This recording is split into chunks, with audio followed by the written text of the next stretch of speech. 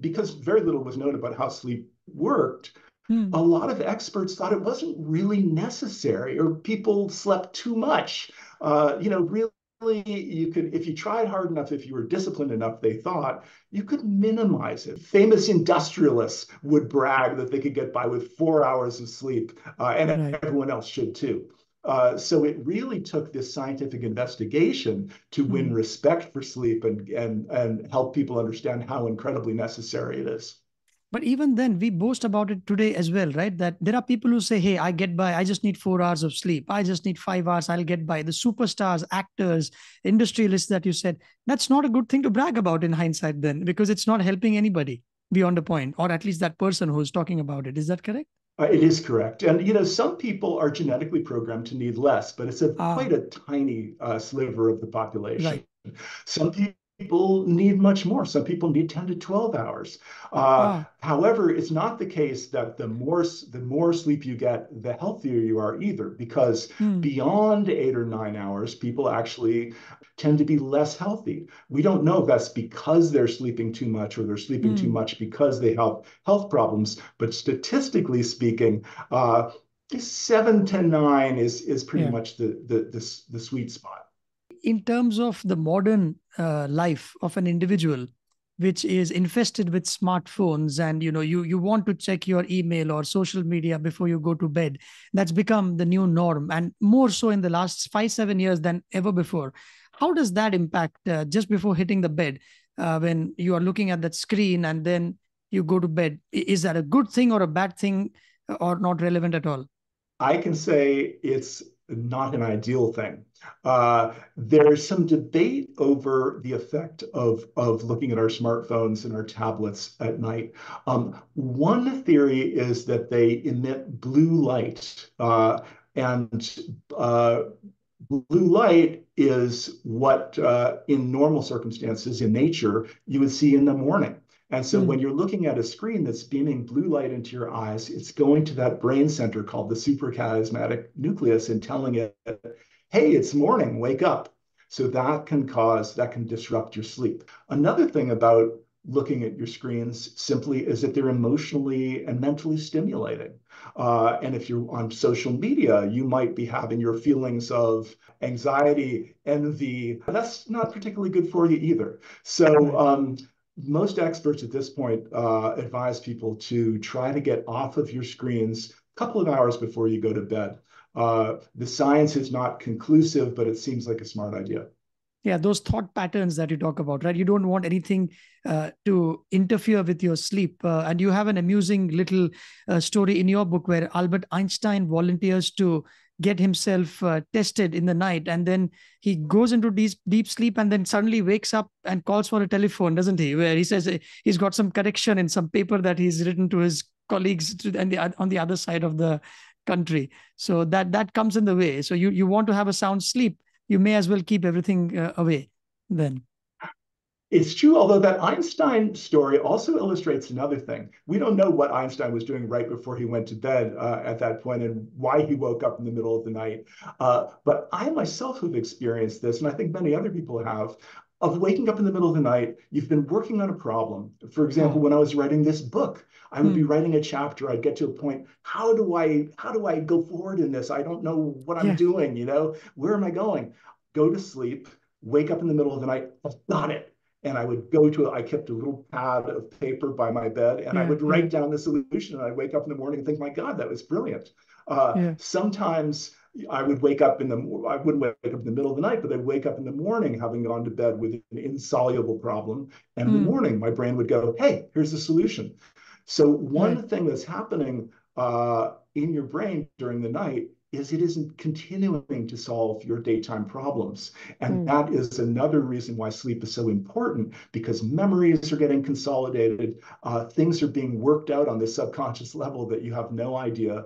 Hmm. And the person who really found out about or who really spearheaded the idea of sleep as a public health issue, not just an issue between you and your doctor, you and your Hmm. spouse, uh, was a guy named William Dement. What really awakened him and other scientists to this was in 1986 when the space shuttle Challenger exploded, Mm, and an investigative commission discovered that one of the reasons the accident happened was because the launch engineers at NASA had been sleep deprived for 2 consecutive nights, and mm, their decision-making process was deeply impaired.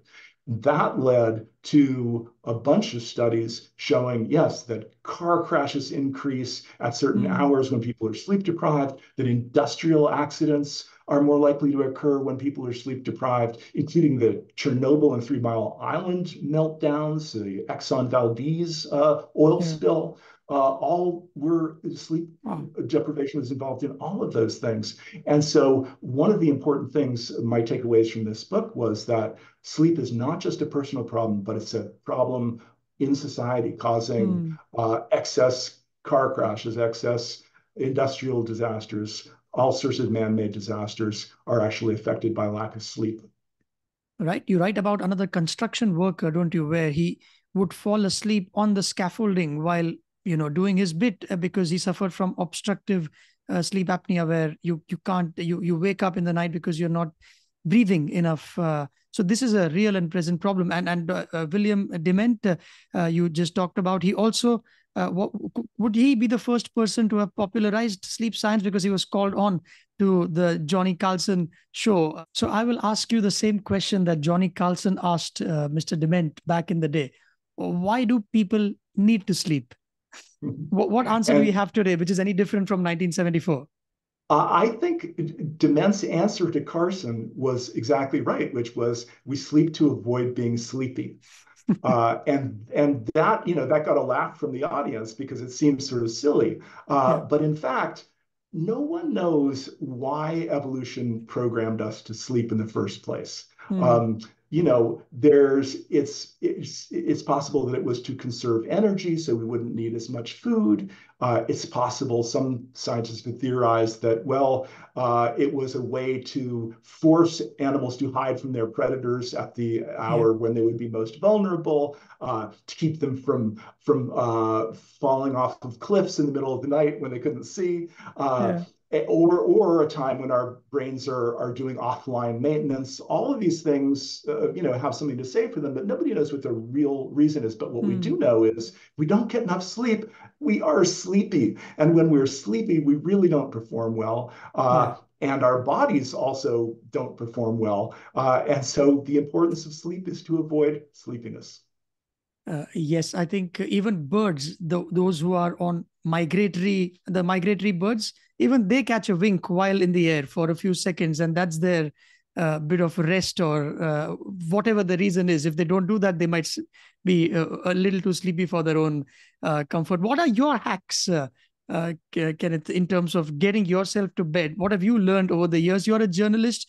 You will have these deadlines which at odd hours. So how do you manage that? And are there any tips for those wanting to apply to sleep well?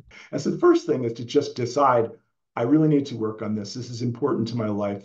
What can I do to make things better? Mm, I started for myself, just trying to pull fewer all-nighters and make sure I got to bed by a certain time. But there are other things that you can do. Scientists say that preventing sleep problems is really the best cure.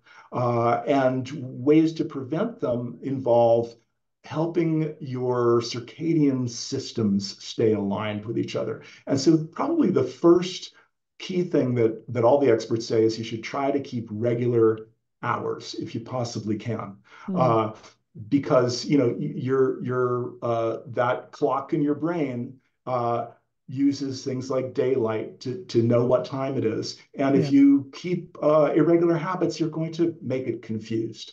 Another thing that a lot of experts say is that exercise makes a big difference. Regular exercise. It's not that if you have a hard workout one day, that night you're going to have a great sleep, but it's Mm, developing regular exercise habits seems to help people sleep better. Another thing is that your bed should be really only for sleeping, Mm. and a few related things like sex and maybe some light reading that calms you Right. down. But things like watching television in bed, doing work in bed, eating in bed, Mm. uh, are psychologically confusing. Your Right. brain has a way of making associations with things, and if Right. it associates your bed with sleeping, you're in good shape. If it Mm. associates your bed with working and being stimulated by television or your smartphone, not such a good thing. So Right. that's a thing to avoid. Other things involve caffeinated beverages. You don't want to have them beyond sometime in the probably mid to late afternoon, Right. depending on your sensitivity. Napping, a lot of people nap, but if you're going to nap, it's best to nap before late afternoon, earlier in the day, and to keep it to maybe 20 minutes, half an hour. Mm. If you nap for too long, it sort of deflates your sleep pressure at night when you Right. want to be asleep, and it's harder to Right. fall asleep, and that can get you in a vicious circle.